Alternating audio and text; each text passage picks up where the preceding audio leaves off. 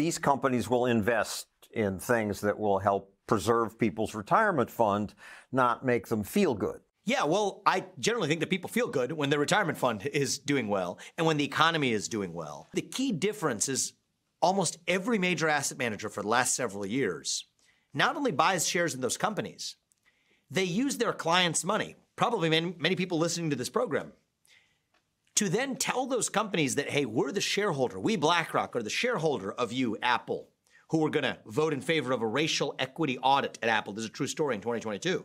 For a reason, it was the one that made all the other ones even matter. That Apple's board did not want to adopt, but effectively was forced into adopting when a majority of Apple's own shareholders voted for that racial equity audit.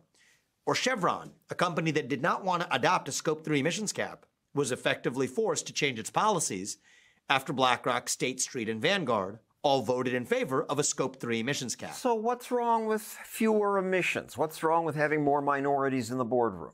Well, we could debate that. Those are